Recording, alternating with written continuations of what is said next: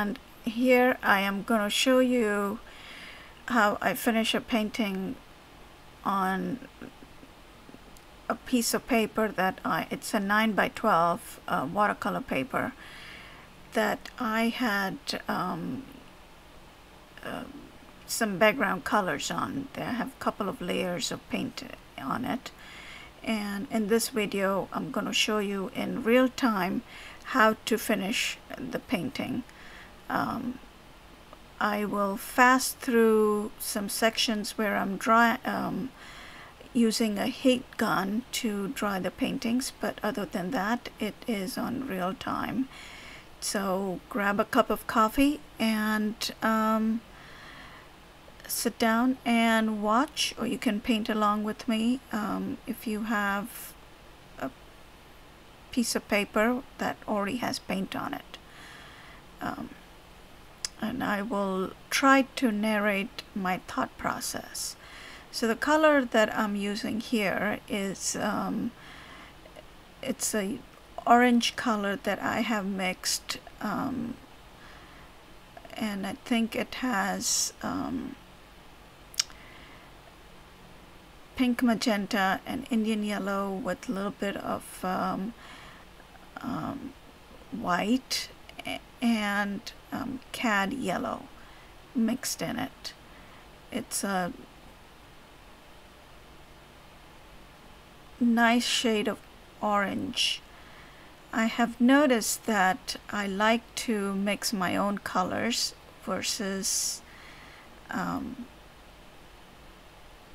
what comes out of the bottle straight. So, and here I'm using a skewer. It has lots of layers of paint on it, so it's a little thick, but I'm putting marks on it, just scratching paper, creating texture lines that will show through. It might show through, might not show through, but it just adds interest to the painting.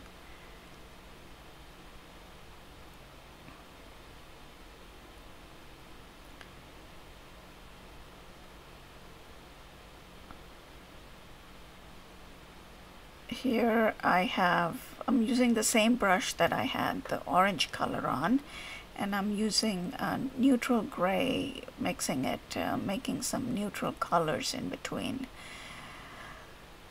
That just brings out the other colors, makes the other colors pop up a little more when you add a neutral colors next to a bright and vibrant color.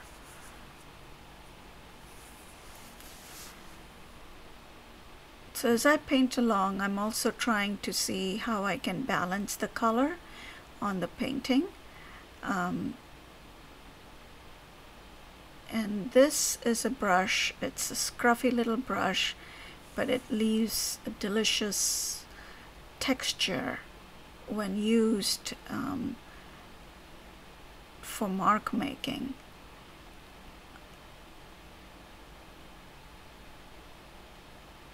It gives me a good splatter of color that I can work with later on.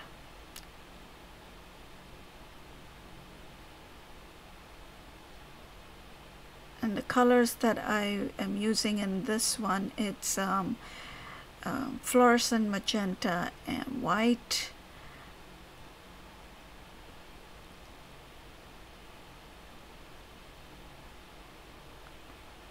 so that gives that soft pink color. See how that pink brings out the neutral brings out the pink, bright pink.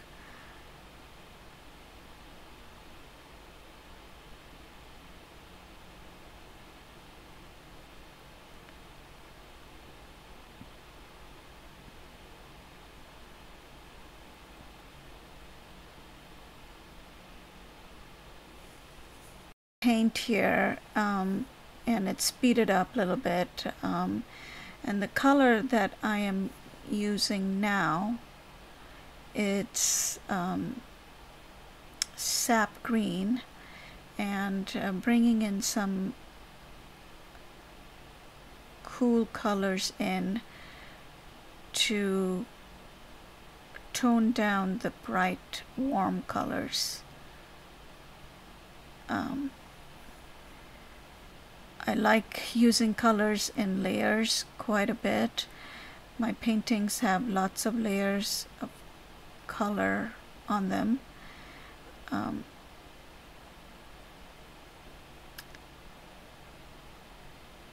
that's a little bit of direct sap green without the white in it. That gives it that dark effect.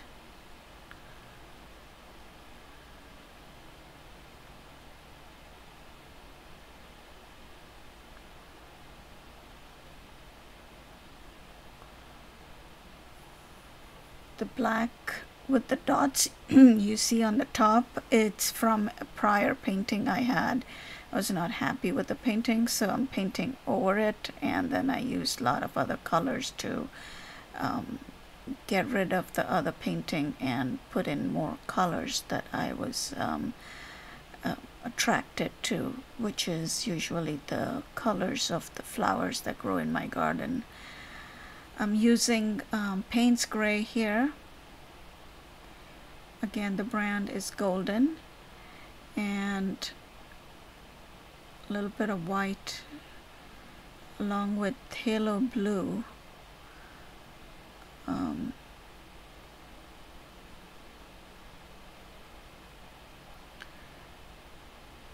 I usually don't clean my brushes between different colors because it helps me harmonize the colors a little bit when I have a little bit of each color in on the paintbrush, and it also gives a surprise effect, an unexpected effect.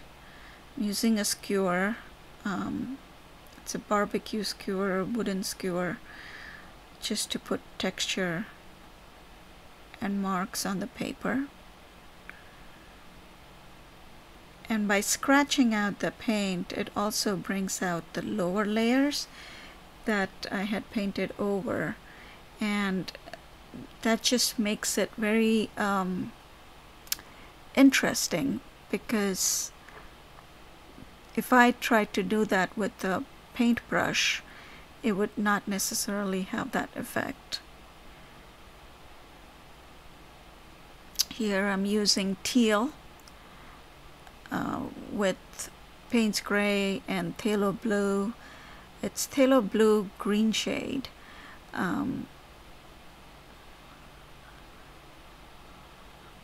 That's the one I like.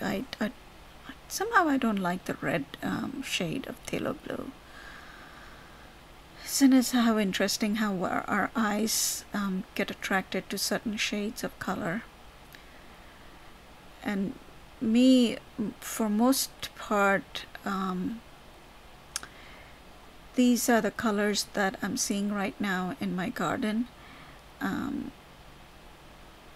Since the COVID, I have been spending a lot of time I've had a lot of time in the evenings and to do some gardening and get some quiet time to,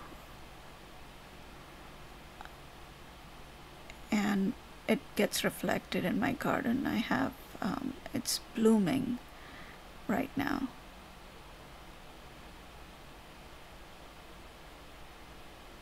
And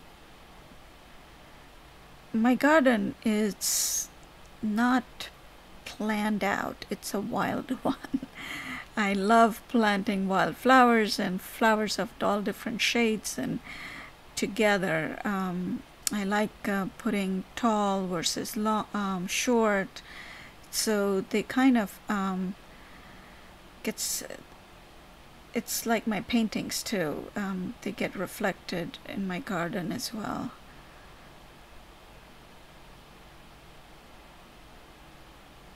Again, I'm toning down a little bit of mark making that I had done to bring in some more resting areas.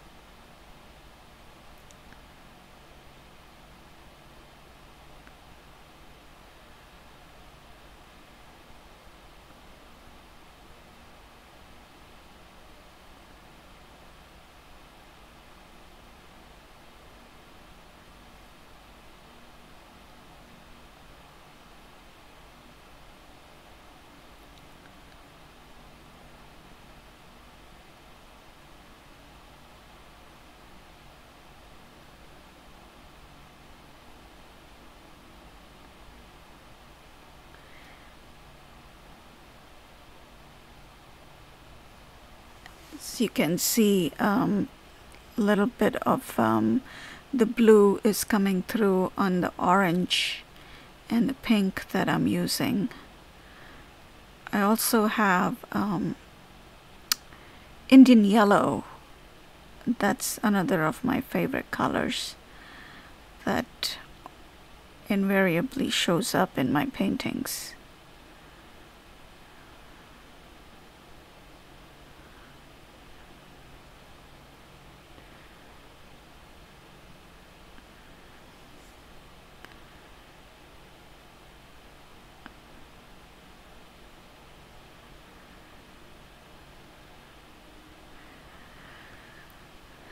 That's it's a little jar of colors that I have put in blues and blacks and all kinds of shades of green, and so it kind of made an interesting black color.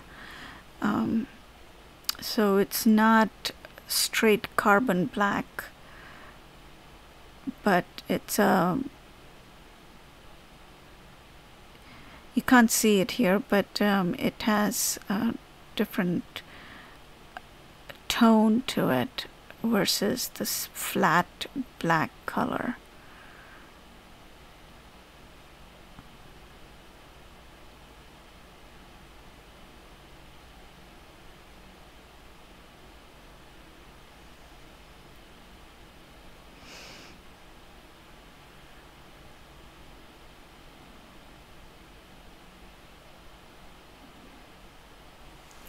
When you put dark against the light, it brings out the light a little more. So that's why I like using dark colors. Like you can see from my water, it's not straight black. It's got a little bit of blue in it too.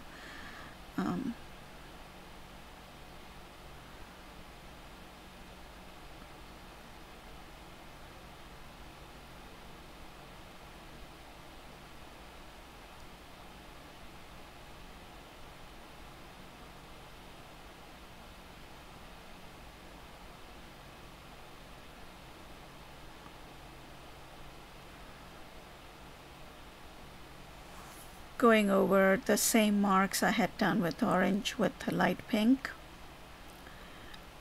It kind of gives a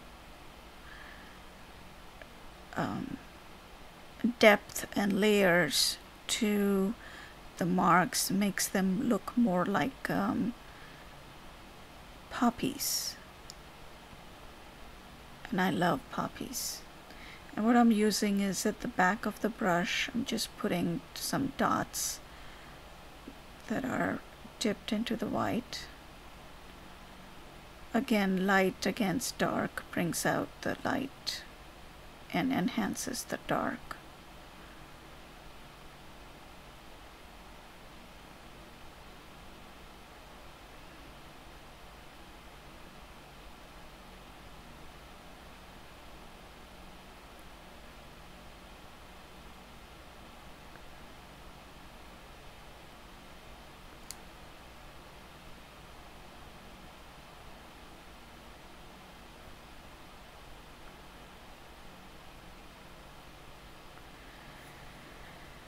Again, I'm looking for a paintbrush over here.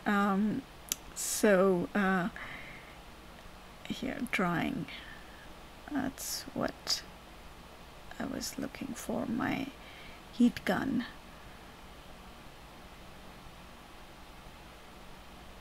Usually I work with 2 or 3 paintings and I don't use heat gun because it gives up a little bit of fume.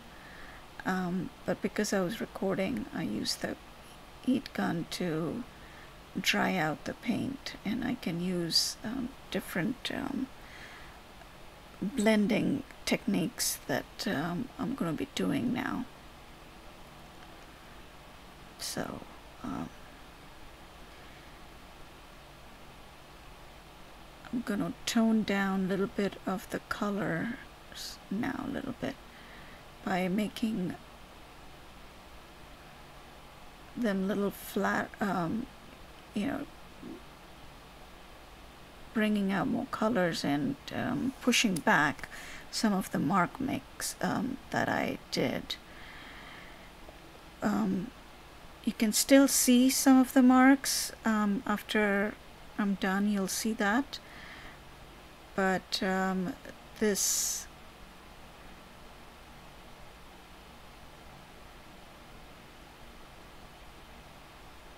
again, using gray to neutralize the colors over there a little bit.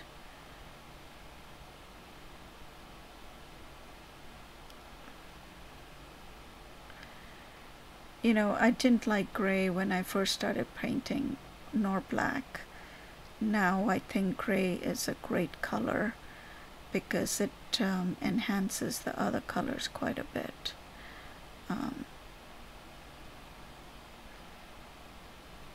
And I use black quite a bit too in my paintings.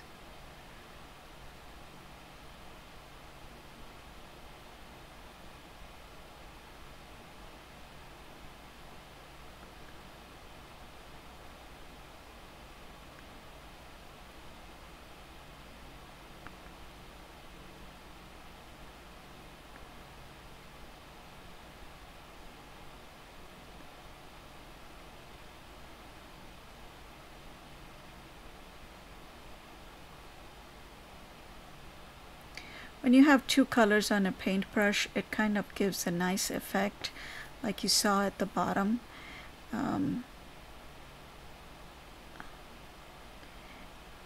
It's an unintentional marks that makes the painting interesting to me.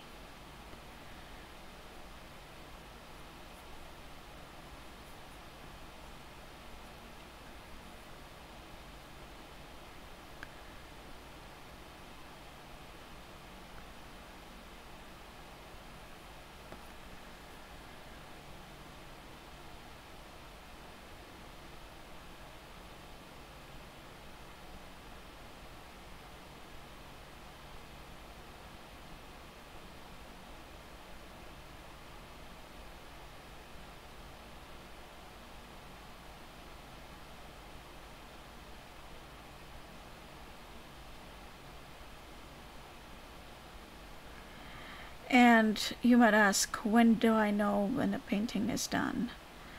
I have set an intention when I start a painting of what the feeling I want the painting to convey. And when I get that in the painting, I know it's done.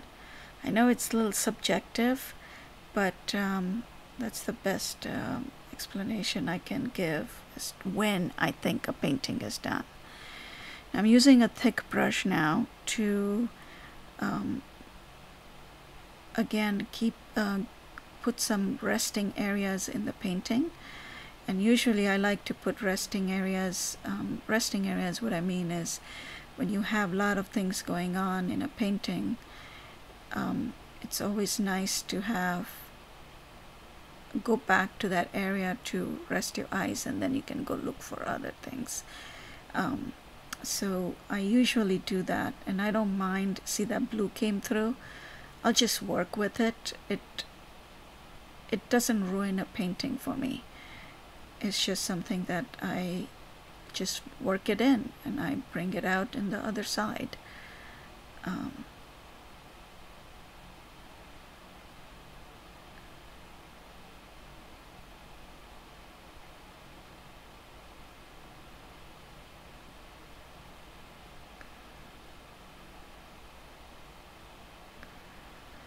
So usually my paintings have resting areas towards the top of the painting. I put little white marks on them too. That's more of my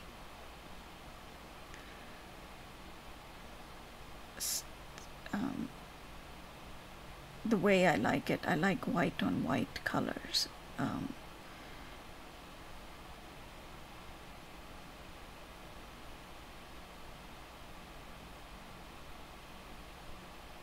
This is almost coming together.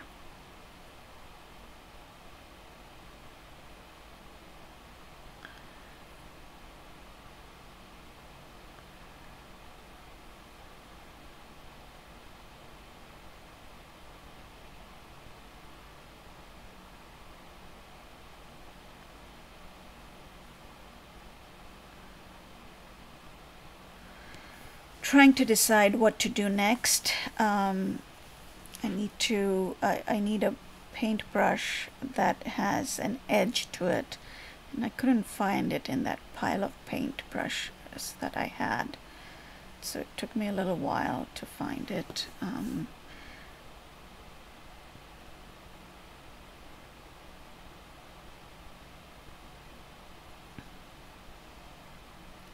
Got it. It's that edge brush. See that? I love that brush because it gives a nice line when painting. See those white on white marks I was telling about? I like those a lot. So you will see that in my paintings quite a bit.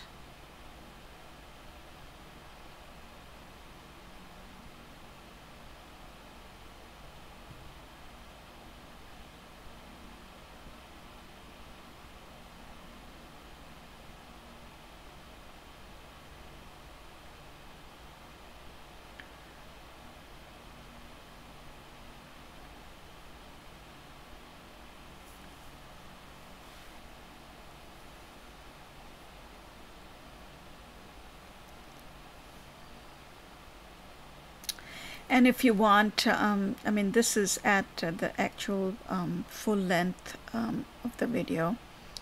You can always go to the bottom and speed up the painting as you wish. I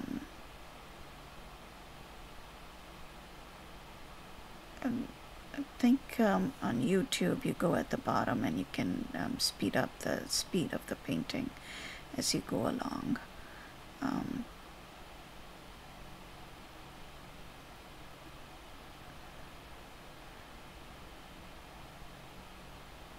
And hope you're enjoying your coffee and have time, and maybe you're painting along with me. That would be great.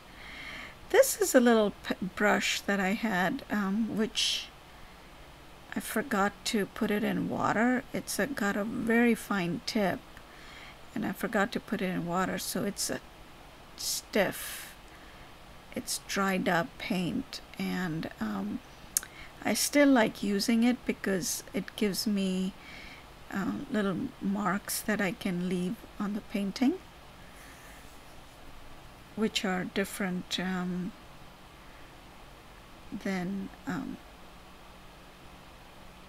and I'm cutting back some of the marks that I just made by different shades of pink.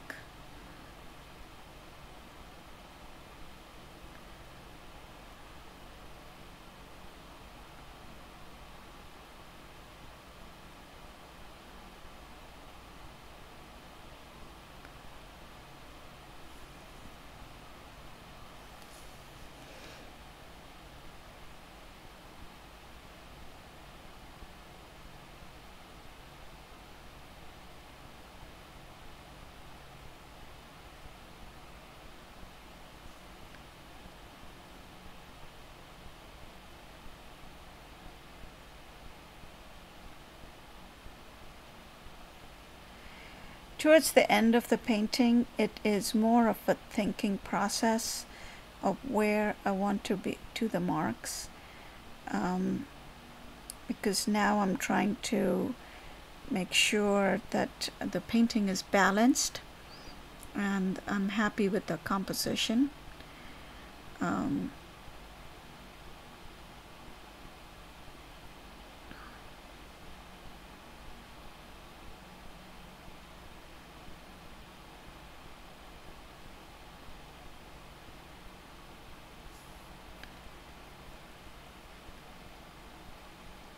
By going over with that blue over the pink, it gives me this nice lilac purplish color in there, which is just gorgeous.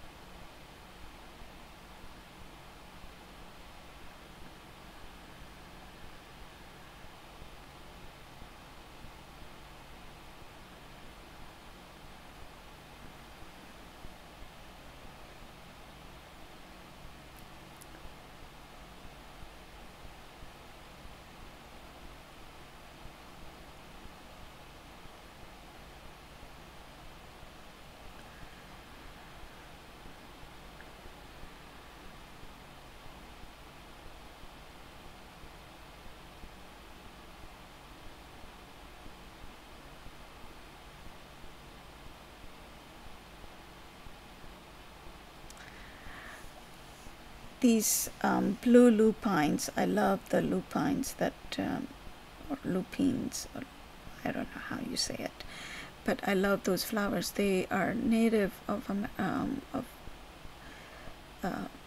Pacific Northwest, and we have quite a bit of them on Mount Rainier in the valleys, the meadows of wildflowers near Mount Rainier, and they are just so gorgeous.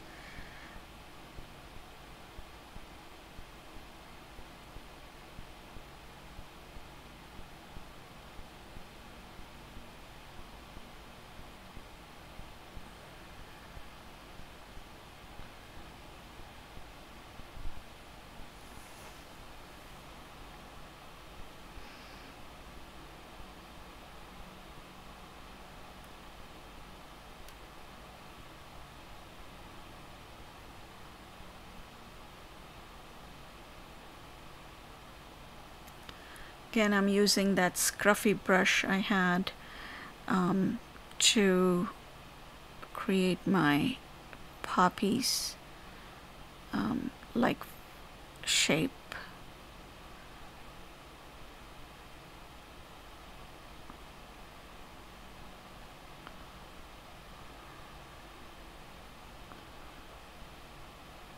And blue and orange together looks so gorgeous together. It's a perfect combination in my eyes.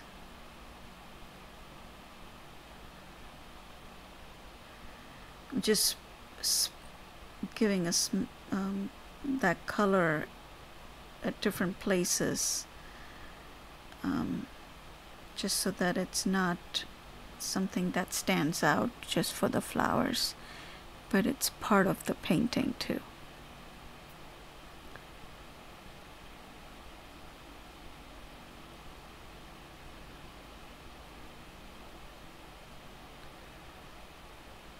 Again, drying it up before I put some final touches.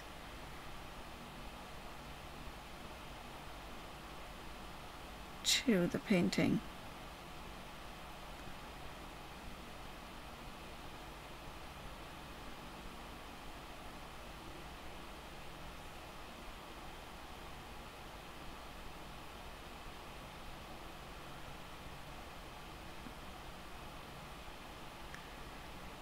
It's a China marker, and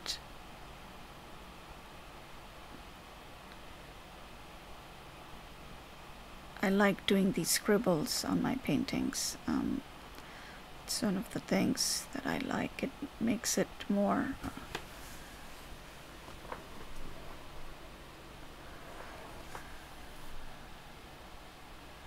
I do that in my large paintings too. You know, when I do paintings that are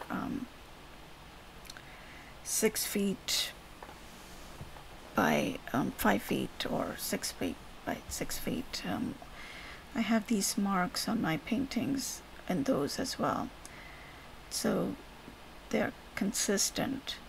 But lately I have been liking working on small intimate paintings, so that's why there have been a lot of small paintings that I've been doing.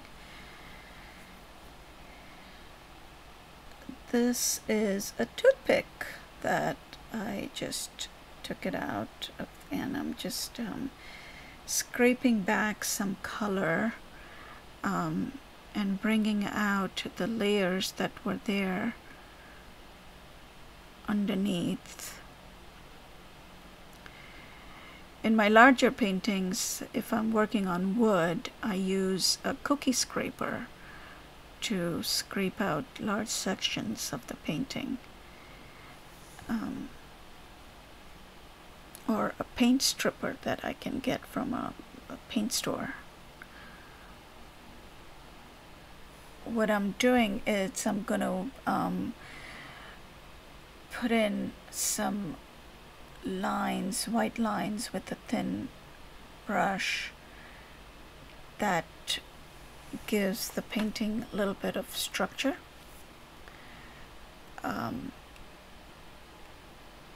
And like I said, I like that brush to do thin lines, straight lines. Well, they're not straight, but they don't need to be straight.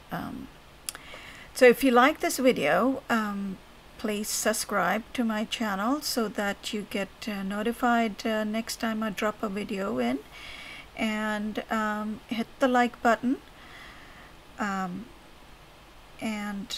I will be dropping in a couple more videos, as I have quite a few recorded. I just need to get them all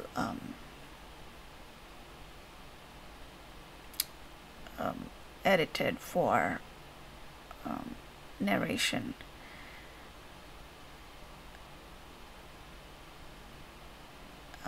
So if you like, follow me along. I also have an Instagram account, and I put in all my new paintings on the Instagram. It's called Rina Patel Artist on Instagram, and come check out my art over there as well if you have not seen my art. My Instagram account. So again, this is done and I love it. What do you think? Leave your comments. Thank you.